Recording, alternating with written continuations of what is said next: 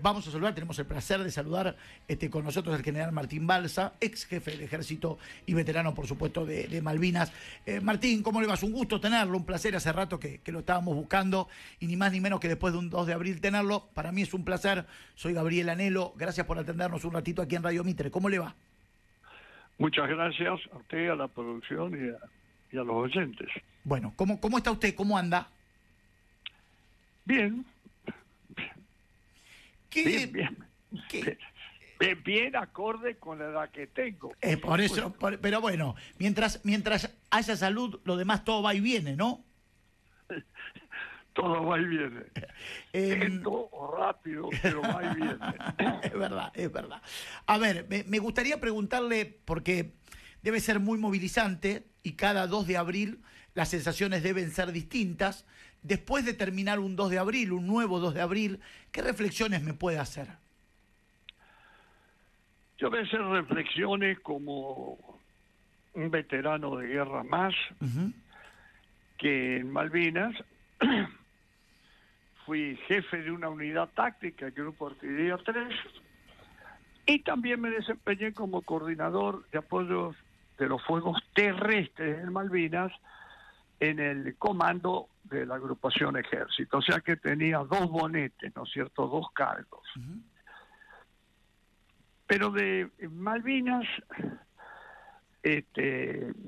tengo muchísimos recuerdos y una vivencia personal de esa absurda guerra a la que un irresponsable gobierno cívico-militar, desprestigiado en nuestro país y desprestigiado en el extranjero por violación a los derechos humanos,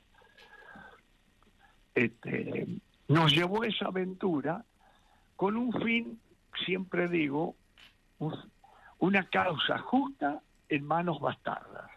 Porque de haber tenido éxito, que era imposible, totalmente imposible, pero el objetivo de esa incalificable junta militar era prolongar la dictadura, jugando con un sentimiento argentino. Pero lo que no me olvido nunca, no solo los 2 de abril, sino hasta mis oraciones como creyente, es de los litoraleños que tuve el orgullo de conducir en la guerra. Digo litoraleños, la masa eran correntinos, pero había un puñado de misioneros, de formoseños y de chaqueños.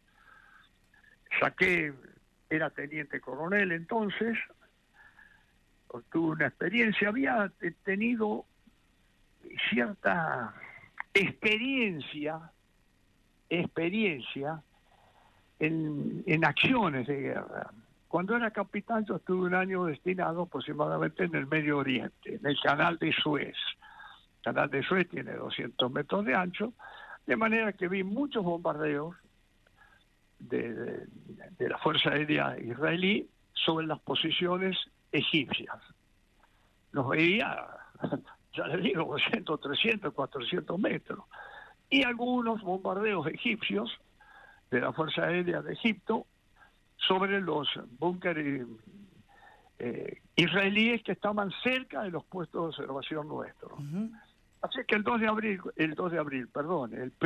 de mayo, cuando empezó la guerra, el primer bombardeo no lo vio nadie porque lo hizo un bombardeo de gran altura, más de 12.000 metros británicos, con bombas sobre el aeropuerto. Lo escuchamos, porque estaba a 1.500 metros. Pero después sí, los 2 primeros bombardeos de 5 y 4 aviones sobre el aeropuerto, aviones Harrier, cuando amaneció, los vi y recordé lo que había visto en 1970 en el canal de Suez. La guerra es algo absurdo, como fue esta guerra. La guerra es muerte, es destrucción, huérfanos, viudas, gastos tremendos. Lo vemos a diario, no hemos aprendido nada a nivel internacional. Vea el conflicto europeo actualmente y en el Medio Oriente. Pero no soy político, no soy politólogo ni analista internacional. En la guerra fue un soldado más con el grado de teniente coronel. ¿Cómo se siente, Martín, usted, en las últimas horas? Es un cambio de nombre, pero quiero saber qué significa, si es solamente un cambio de nombre o es importante para todos los que estuvieron en Malvinas. El Salón de los Pueblos Originarios ha pasado a llamarse Héroes de Malvinas. ¿Cómo lo toma, cómo lo siente, qué sensación le genera que este gobierno le haya puesto Héroes de Malvinas y que en algún momento, lo dijo el presidente Javier Milei, sea un gobierno que le empiece a dar el lugar que le corresponde a los Héroes de Malvinas? ¿Es gratificante esto para ustedes?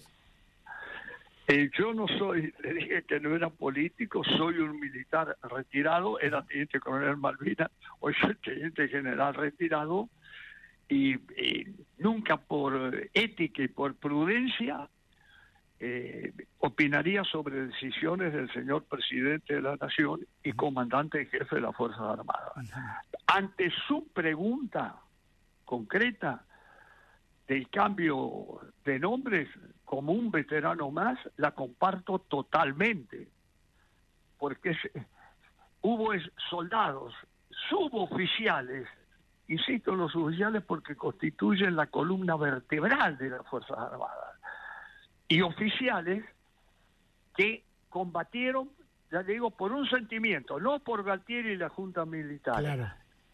Y con el respeto que me pueden merecer los pueblos originarios, he tenido contacto cuando era general de brigada, sobre todo en la zona de Neuquén, con varios de estos pueblos, siento por ellos un profundo respeto, pero creo que la decisión esta del señor presidente, ya le digo, nunca opino, pero sobre esta me voy a permitir opinar. La comparto plenamente, porque los primeros años de los veteranos fueron un poco ingratos, porque nadie se acordó. Estoy hablando de los primeros 6, 7, 8 años. Hubo un proceso que a veces el gobierno de entonces, y no me refiero en esto ni al señor presidente Alfonsín, ni a Terraño, ni a Caputo, pero sí a algunos miembros del gobierno de entonces, les costaba separar Galtieri, Junta Militar, gobierno cívico-militar de Malvinas. Claro. Eran dos cosas distintas, pero fueron, después posteriormente, paulatinamente hubo reconocimientos, el cenotafio acá, y hoy el pueblo los valora en toda su dimensión. Fue un proceso que normalmente se ha dado también en todos los países. Más de 10 años le costó a Estados Unidos reconocer a los combatientes de la guerra en el Extremo Oriente, de Vietnam. Claro. Pero sí, concretamente a su pregunta, como veterano, yo no soy quien para valorar decisiones del señor presidente de la República y comandante en jefe. Soy militar retirado, tengo estado militar, pero sí que un centro cultural tan importante lleva el nombre de los veteranos de guerra, particularmente de los que yacen en el cementerio de Darwin, Pradera del Ganso, o de los que yacen en el fondo del mar, sobre todo ellos, de los heridos y de todos los combatientes, sí, comparto plenamente, me tomo el atrevimiento de compartir plenamente esa decisión. ¿Usted cree, general Balza, que teniendo en cuenta que la vicepresidenta de la República es hija de un excombatiente, esto también ayuda un poco a darle un lugar, o quizás ese lugar que los excombatientes, los soldados de Malvinas, sean representativos hoy en nuestro país? ¿Cree que el rol de la vicepresidenta de la República también tiene que ver para poner el lugar que les corresponden, que muchas veces no lo han tenido? Yo lo comparto con usted, si me permite, general. ¿Cree que el rol de Villarroel, siendo una hija de un excombatiente, ayuda mucho a la recomposición de los héroes? No, yo no voy a hacer ninguna apreciación sobre lo que puede experimentar la señora vicepresidente. No me corresponde. Sí tengo conocimiento, que el padre de ella fue un combatiente más en Malvinas, integró una subunidad. Yo trabajé mucho con las unidades estas del la compañía de comando 602. Pero inclusive en algunas incursiones nocturnas apoyé con los fuegos de mi artillería las incursiones nocturnas de esta compañía, que estuvo conducida por el entonces mayor Rico.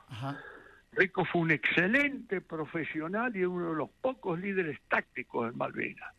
Yo trabajé, me consta el comportamiento de Rico, y porque al apoyar con los fuegos puedo apreciar bien ese comportamiento. La compañía tuvo un destacado, fue valorada. Esa compañía tuvo heridos, tuvo como 4 o 5 muertos. Desconozco, sé que el hijo del señor presidente integraba esa compañía. Yo con él en Malvinas no lo vi, no puedo apreciar nada, pero sí de la subunidad de la compañía de comando 602. General, ¿ve bien esta reconciliación que está teniendo el gobierno con las Fuerzas Armadas? En algún momento fueron subestimadas las Fuerzas Armadas, a mi entender, en nuestro país, y me parece que hoy hay una especie de reconciliación, de darle nuevamente un lugar importante y preponderante a las Fuerzas Armadas dentro de nuestro país. ¿Usted ve bien esta reconciliación, esta especie de reconciliación que está haciendo el gobierno con las Fuerzas Armadas de nuestro país? Insisto que no quiero dar opiniones políticas. Esa decisión del señor presidente es una actitud política hacia las Fuerzas Armadas. Pero no me cabe ninguna duda que las Fuerzas Armadas actual, y yo hablo sobre todo por el Ejército, que lo he comandado durante 8 años, evidentemente estos hombres que están conduciendo las Fuerzas Armadas egresaron de los institutos militares en plena democracia, egresaron con el presidente Alfonsín. No conocen a los jerarcas y genocidas militares de aquel entonces, y me refiero a los altos mandos de las Fuerzas Armadas. Me refiero a ellos, no los conocen. Han tratado de democracia y nadie puede dudar, en mi opinión, excesos, estoy equivocado, pero nadie puede negar que hace más de 3 décadas, desde el 3 de diciembre de 1990, que las Fuerzas Armadas, y hablo particularmente por el Ejército, han dado muestra de un respeto total a las instituciones y a la esencia de los valores republicanos. Entonces, cualquier tipo de reconocimiento, claro, que lo valoro y es bienvenido, sobre todo por estos hombres que están conduciendo las Fuerzas Armadas en las condiciones más difíciles de la historia. Porque en el caso del Ejército, me permito recordarle, y si es necesario, le hago llegar documentación para respaldar lo que digo, en el caso del Ejército, después de Malvinas, hubo una reestructuración, pero en cuanto a reequipamiento, el Ejército fue un reequipamiento sustancial, pero de los años 90. Claro. En el presente siglo, paulatinamente, las Fuerzas Armadas fueron dejadas de lado, no solo en presupuesto, sino de una atención sustancial. Es decir, quizás ha habido política, estoy hablando del presente siglo, no me refiero concretamente al gobierno que lleva 100 días, ¿no es cierto? Sí, está claro. Las Fuerzas Armadas, ¿cuál es la misión que tienen? Tienen una misión concreta, es el último elemento que dispone el Estado en el empleo legal de la violencia, ¿no es cierto? Tenemos que ver cuál es la esencia de las Fuerzas Armadas. es repeler agresiones de origen externo y garantizar de modo permanente la soberanía e independencia nacional y su integridad territorial. De manera que en el presente siglo, estamos hablando de casi 25 años, paulatinamente hubo una desatención sustancial a las Fuerzas Armadas que nos llevó a un estado de indefensión. Esto que yo estoy diciendo hoy, hace años que lo vengo diciendo, Claro. Hace años que lo vengo diciendo. Así que cualquier atención que se haga es recordar esto que me permito repetir. La misión, la ley de defensa, el preámbulo es muy claro, habla de proveer a la defensa común. Y la ley que, si mal no recuerdo, era 23.554 de Defensa Nacional del año 1988, discúlpenme si a lo mejor me equivoco en alguna fecha, por favor. Habla de repeler agresiones de origen externo, garantizar de modo permanente la soberanía e independencia territorial, y la independencia nacional y su integridad territorial. Tenemos que ver que la soberanía es uno de los elementos constituyentes del Estado.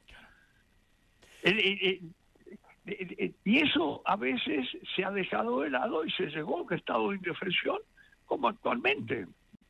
Es una apreciación personal. Sí, está claro. General, sé que me ha quedado claro, le quiero hacer la última y no quiero molestarlo más.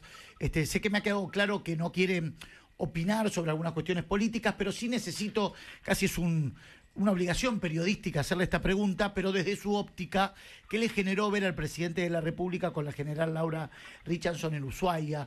Digo, esto se lo pregunto a usted, ¿qué le generó, cómo lo vio, qué análisis nos puede hacer sobre esa imagen? No, yo no tengo que hacer ninguna imagen, ninguna atribución del señor presidente como comandante y jefe de las Fuerzas Armadas. Sé que estuvo en Ushuaia. El Comando Sur es el que...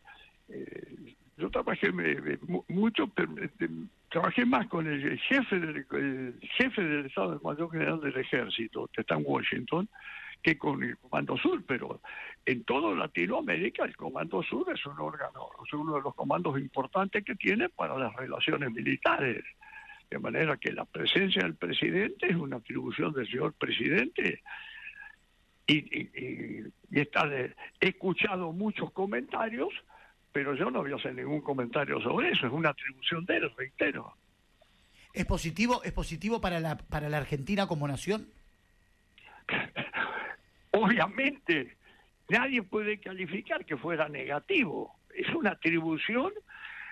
Nosotros somos miembros de la Organización de Estados Americanos, donde está Estados Unidos, del Tratado Interamericano de Asistencia Recíproca, de manera que hay unas relaciones militares, relación militar con el gobierno de Estados Unidos desde siempre. Por lo menos yo estoy hablando de lo que me tocó vivir a mí en 8 años como comandante y jefe, como jefe de Estado Mayor del Ejército Argentino. He tenido una vinculación muy estrecha con el Ejército de los Estados Unidos en los años 90. Después, bueno, si hubo otras consideraciones, que opinen los políticos. Yo no soy político. Muy bien. Una muy absurda y hasta tonta, se le ha cuestionado hasta la vestimenta al presidente de la República. ¿Es cuestionable la vestimenta al presidente de la República o no? Por cómo se ha vestido. ¿O él tiene...? He visto... Sí.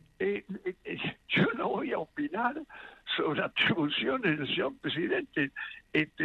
Si va con un uniforme acorde con la misión que tiene en ese momento, yo he visto a otros presidentes de los Estados Unidos y de otros países europeos, cuando visitan unidades militares, van con ciertas prendas acordes con la unidad que visitan. Okay. Veo que es una atribución o un acto de consideración hacia las Fuerzas Armadas. Muy bien. O sea, no hizo ninguna ridiculez, no está ajeno a la realidad de lo que hacen otros países también.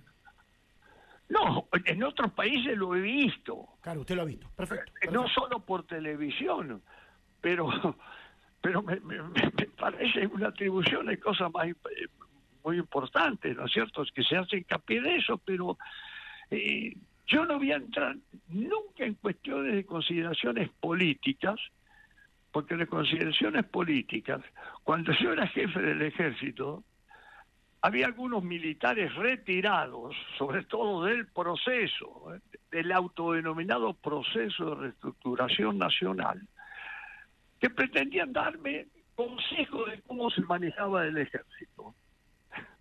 Entonces les decía que ellos, los que me daban consejos, ninguno había sido jefe del Ejército, habían sido comandantes de zona, estaban acusados de violaciones de los derechos humanos, pero como estaban indultados venían y pretendían darme... yo acepto un consejo, sí, pero nunca me atrevería a darle un consejo al jefe del Ejército. Porque el jefe de Estado Mayor del Ejército es el que tiene que poner la cara ante sus subordinados.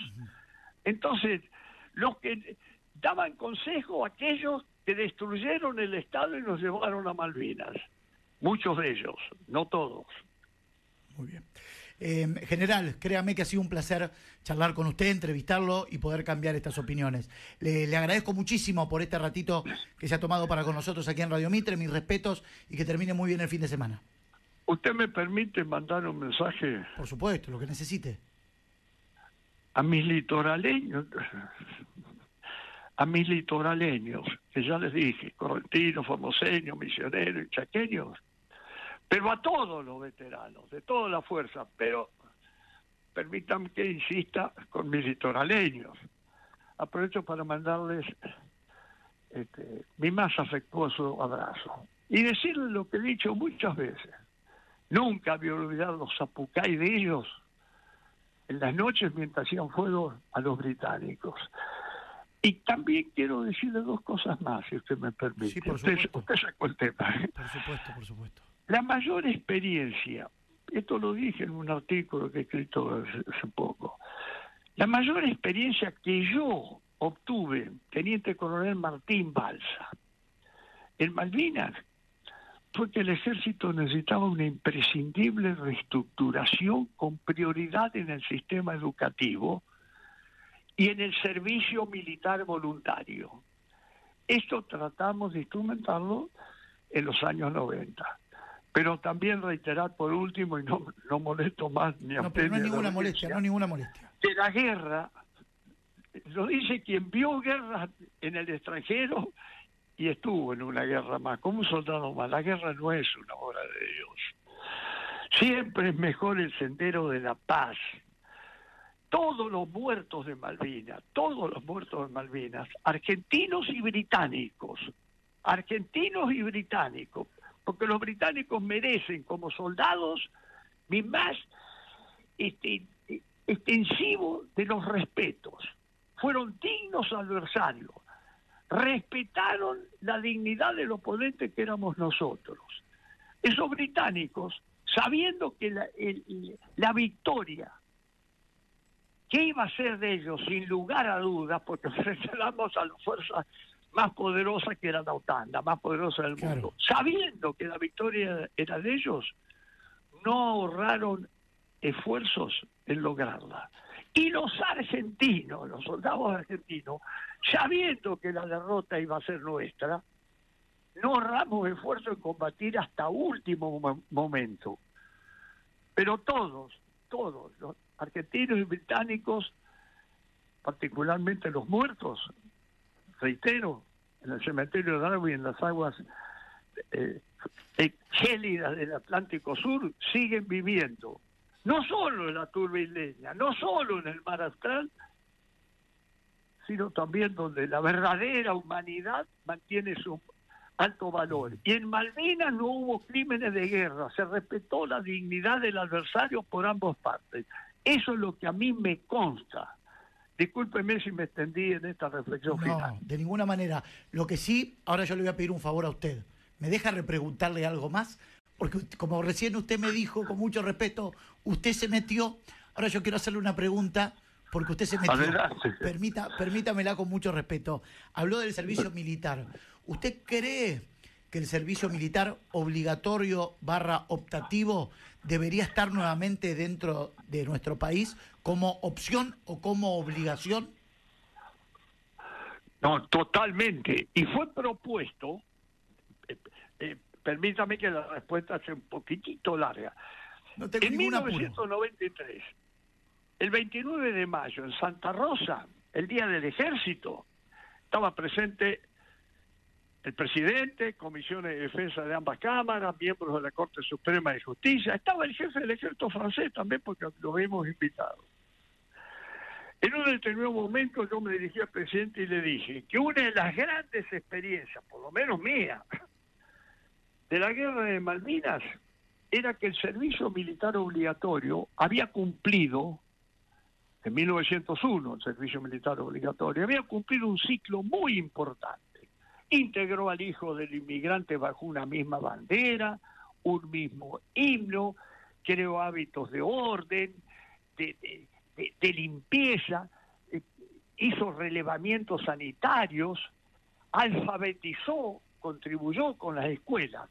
Pero la situación psico-sociocultural, política, económica y geopolítica de nuestro país en 1901 no era la misma de fin del siglo, por muchos factores que los enumeré, y que se imponía, mirándolo al presidente, dije se imponía, y teníamos preparado nosotros en el Ejército pasar al servicio militar voluntario.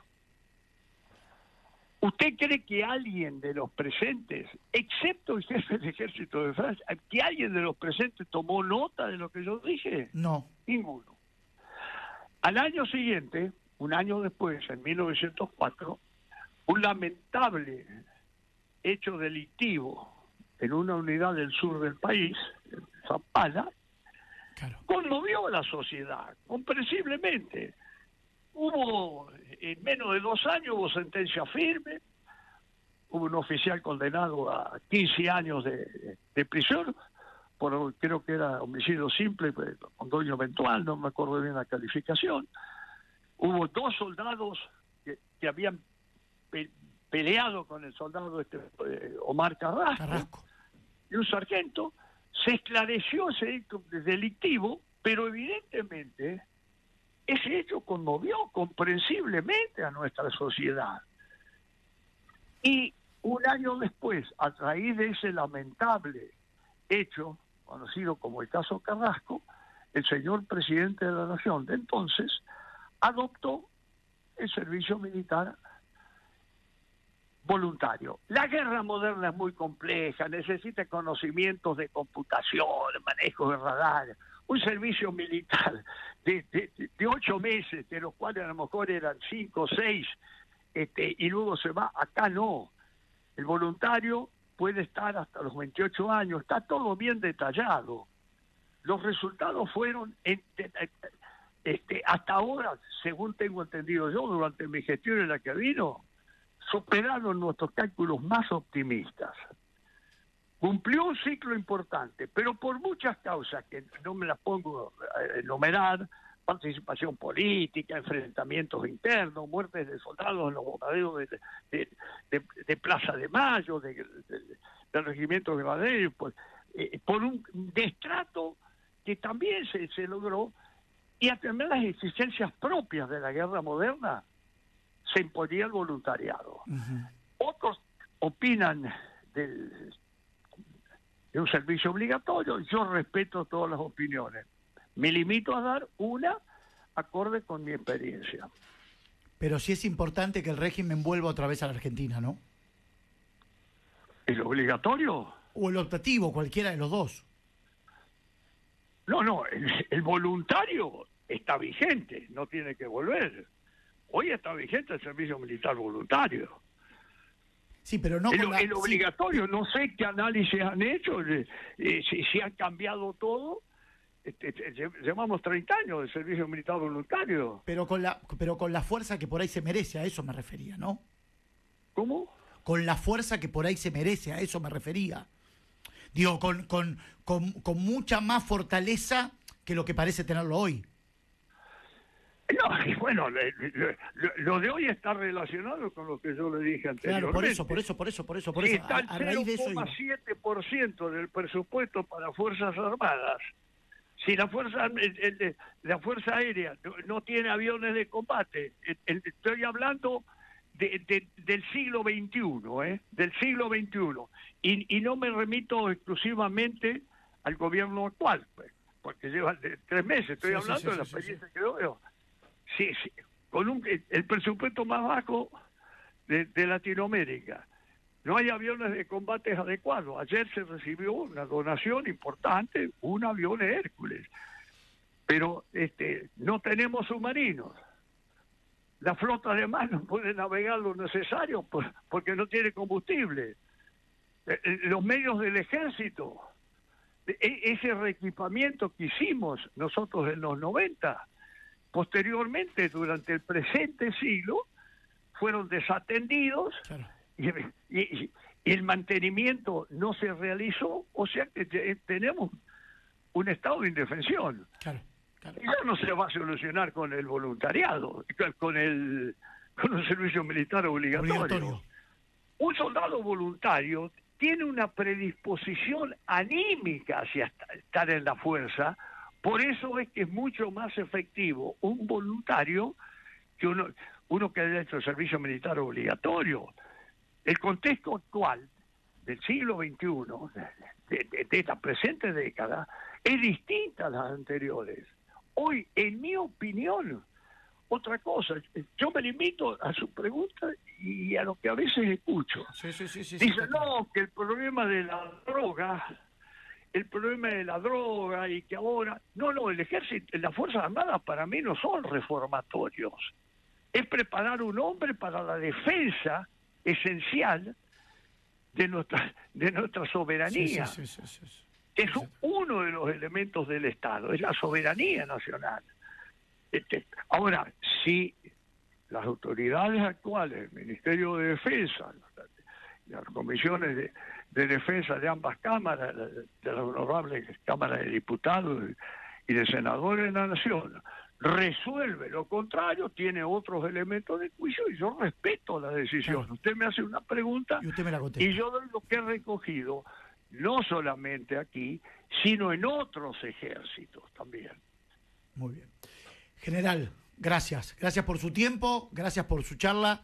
Me enriquece poder haber hablado con usted. Muchas gracias y reitero, mi abrazo a los litoraleños y a los zapucay de las noches mientras hacían fuego contra los británicos, fuego nocturno. A todos ellos, discúlpenme, tengo un corazoncito muy grande con todos esos. Litoraleños, soldados, pero también me acuerdo de mis oficiales y de mis oficiales. Y mi respeto a todos los combatientes, sin excepción. Gracias, general. Le mando un saludo cordial, muy amable. Muchas gracias. Que siga usted muy bien. Bueno.